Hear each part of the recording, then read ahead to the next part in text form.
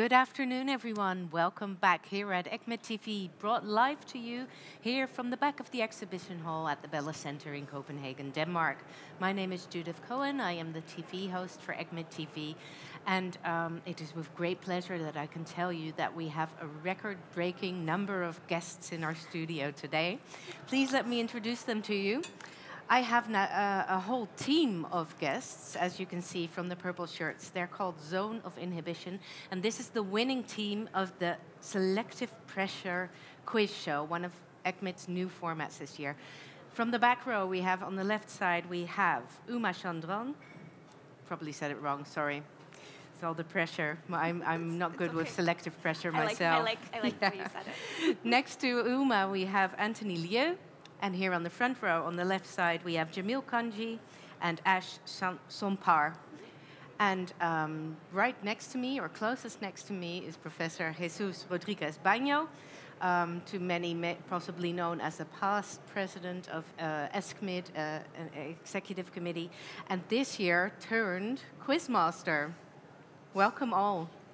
Thank you very much. Welcome.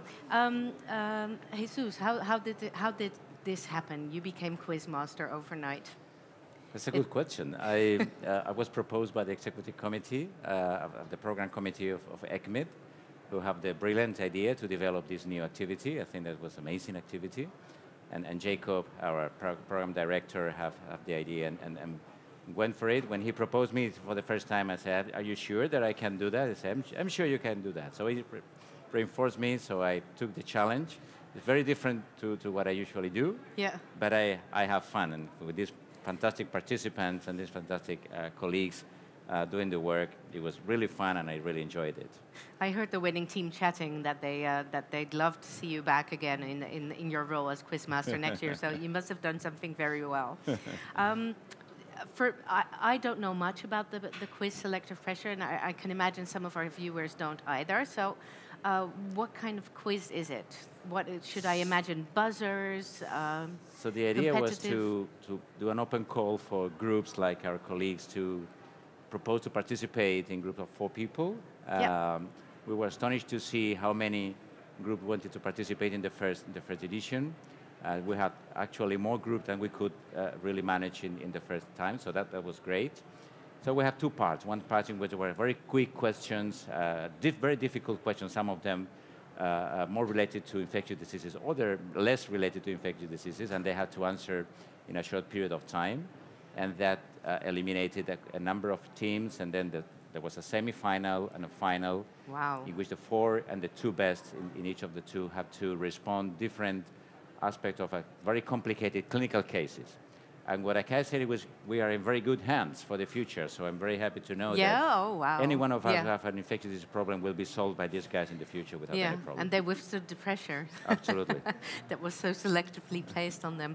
Jamil, can you give me a little bit insight in your background? Because it's teams of colleagues, but I noticed that you're all from different affiliations and even different places in the world. How did you knew each other before you formed a team, I imagine? So we've all originally lived at one point in our lives in Alberta, in the province of Alberta, Canada. Some of us grew up there, some of us have worked there, some of us have trained there. But at one point, we've all been very good, and still are till today, professional colleagues. And we're all physicians in either areas of medical microbiology and or infectious diseases. So Alberta in Canada is a breeding place for talented ID and ID doctors and microbiologists. Ash, can you tell me, was it a tough quiz? You won, so obviously not that tough, but... Yes, we weren't expecting that, or at least I wasn't expecting that. Not because of you guys, but it was great. We had a lot of fun, and I thought the cases were difficult, but it was really good. And what I really liked about it is we actually didn't get the diagnosis right on either of our 2 cases, but it sort of felt like our Royal College exam is very similar to this, our licensing exam. Yeah. And they always tell us, you don't have to get the diagnosis right as long as you make a good differential. The thinking process. And a good plan. And so that's, That came true so today. that was, definitely. Or yesterday, exactly. sorry. So that was really great to see. Great. And Anthony, Jesus just told us that the topics of the quiz questions were all quite different from different fields. Did your team have enough representation on all the different fields? And did you think about that while forming a team, that you all needed different expertise to bring to the game? In terms of preparations, we didn't think about having an expert in different fields. However, it ended up being that we had a good combination of infectious disease and microbiologists. In fact, and two of us are dual trained in both subspecialties as well. And it ended up being that we were able to complement each other on the game show in the sense where all of us had their preferences, and it ended up being well as in terms of collaborations. So although it wasn't not planned, I think it ended up well and we had some results. Perfectly, yeah. And Uma, were there any discussions amongst you during any of the answers that one had to overrule the other in the answer that you were going to give as a team? I don't think so. I mean, there were a couple where we looked them up afterwards because we might have answered them differently. And so we will next year. But no, I think for the most part, it was actually a group process, and there was no real there was no arguing or no this isn't because it was all I think because we were all taking the Royal College approach, so it actually, because we had decided what our approach was going to be for the cases and how they would be presented before we even got the cases, and so that actually made it a lot simpler.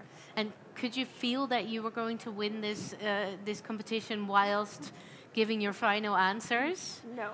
No, so it was a surprise. It was a surprise, actually, because when he said who the winners were, I think we were all expecting it to be the other team, and then we all everybody was clapping and cheering, and the other team looked disappointed, but we were all confused. Yes, it took us a few seconds to realize that it was us.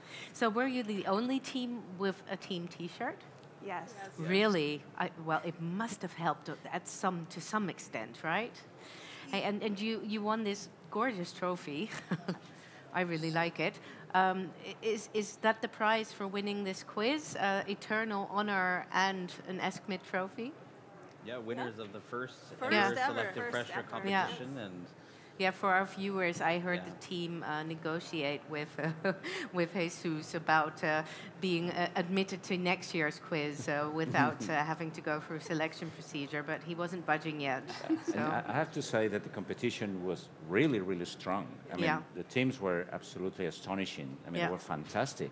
And as they say, the other teams in the final, which is a team from Portugal, did also a fantastic job. So they had to be proud because the competition was really high level. We were absolutely surprised to see the high level of preparation that our young people had. Should I see the cases that they had to solve or differentially diagnose?